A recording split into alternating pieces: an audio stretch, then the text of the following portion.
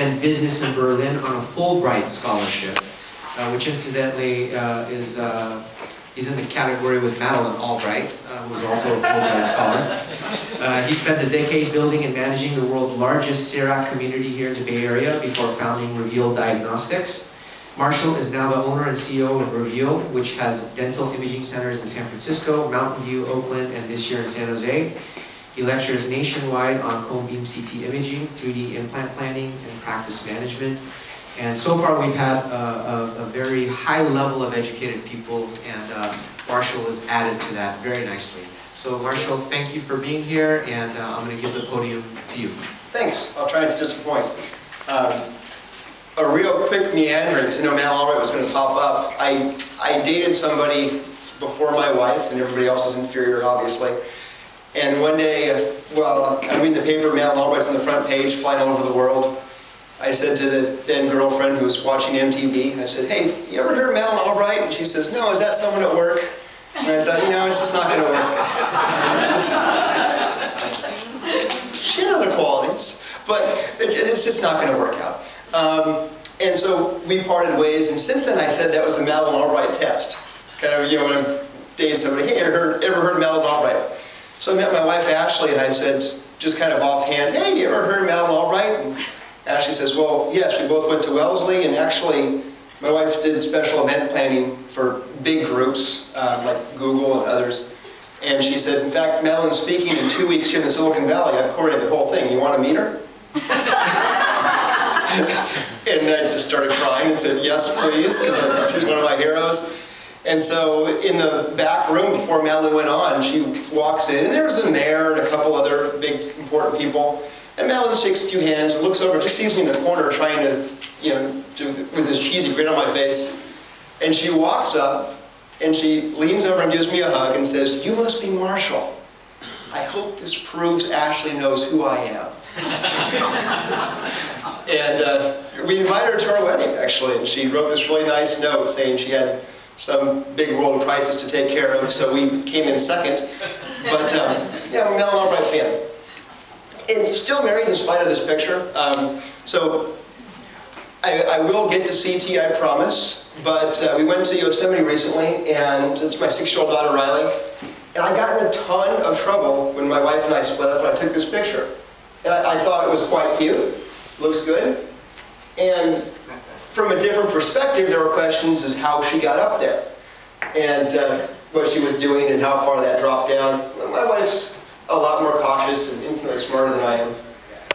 But one of our early dates, 10 years ago, we actually went to Half Dome.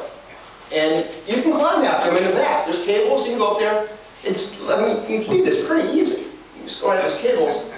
But when you see it from a different perspective, it's a little more daunting when you get closer.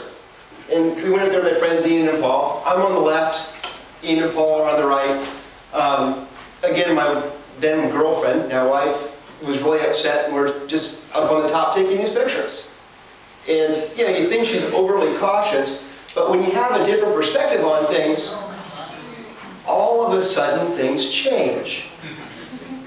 So, yeah, you'd say, wow, how much can you overreact to us just taking pictures, right? So, it's a 5,000-foot drop. She's still with me, keeping me safe. But when you look at different things from different perspectives, it changes, and it changes how you see things. So quickly about me, wife, kids, as Ray mentioned, Stanford and Berlin, and then I was in CERAC for 10 years, now I'm with Reveal, well, started Reveal. And I'm really happy to answer a ton of questions at the end.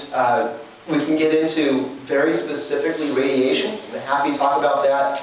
Happy to talk about why it affects people, how it affects people. The punchline is radiation is like a lottery ticket you don't want. And it's a lottery you don't want to win.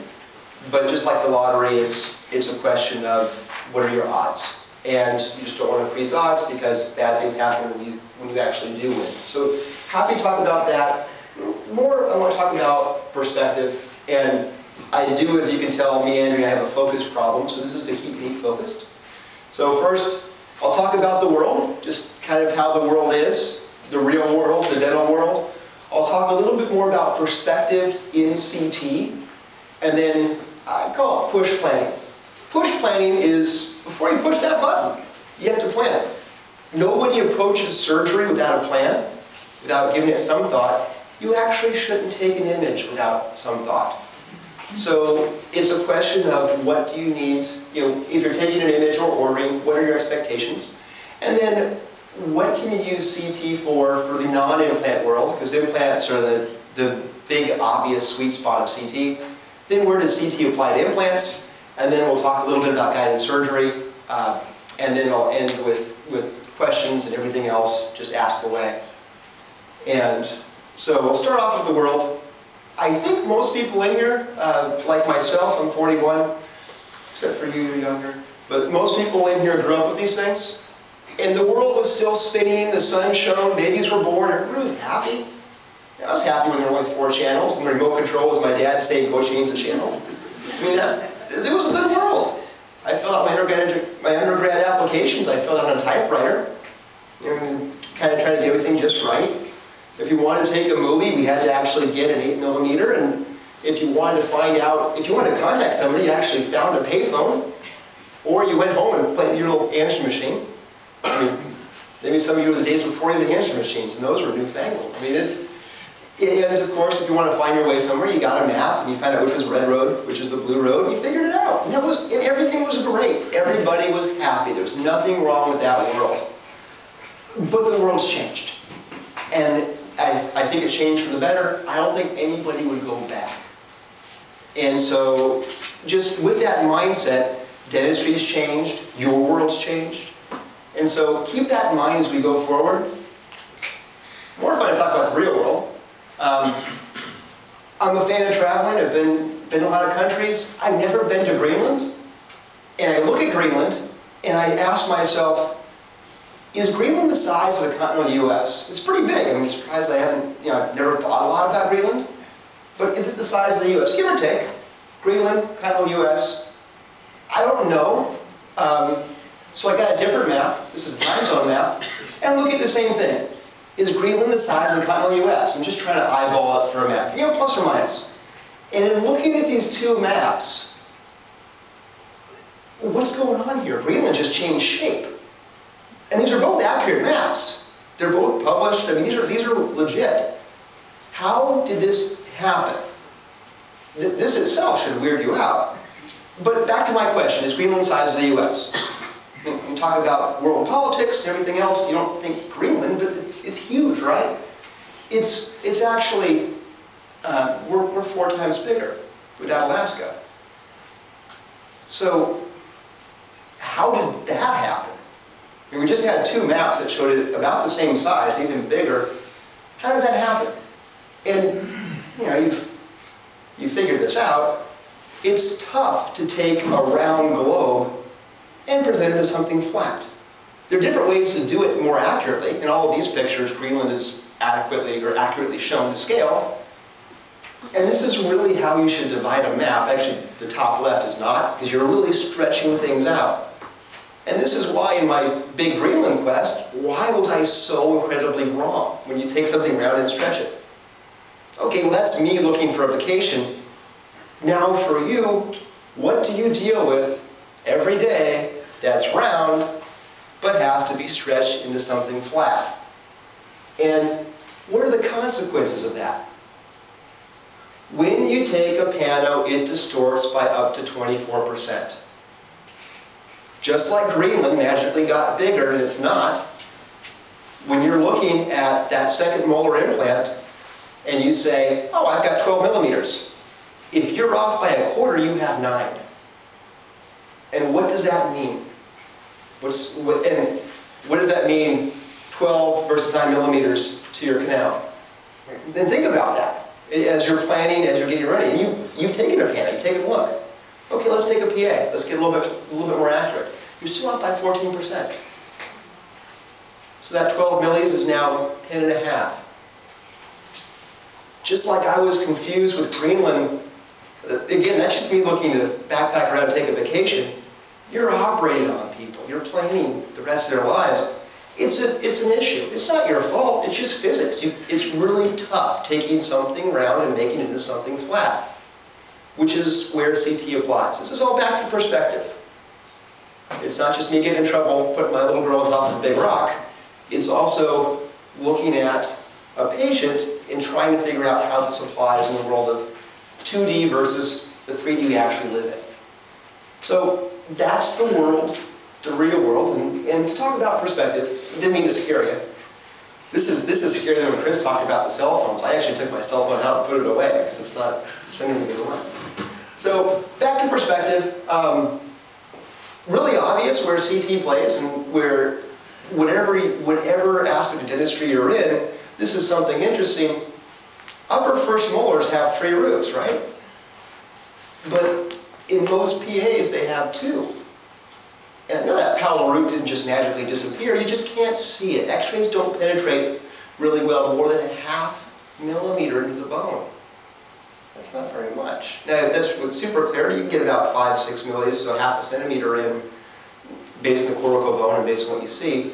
But then you start really losing it. When Chris talked about the brick, and you have to have 40% of the brick missing until you see it.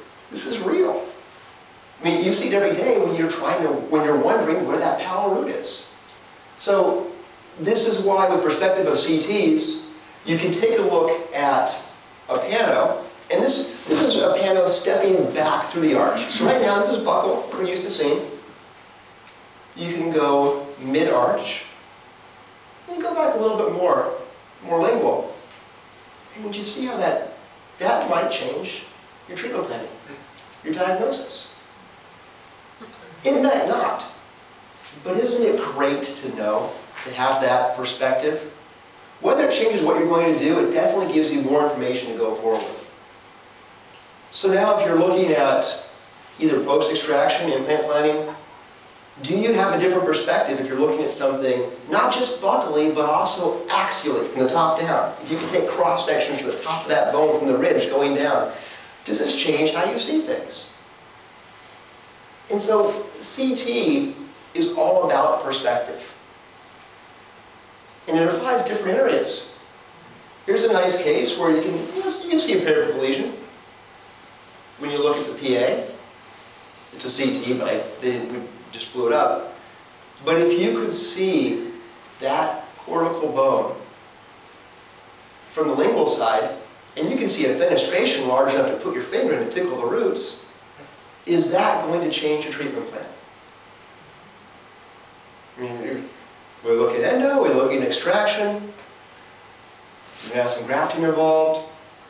So, and where this applies to everybody is how often do you, for GPs, how often do you send the patients out?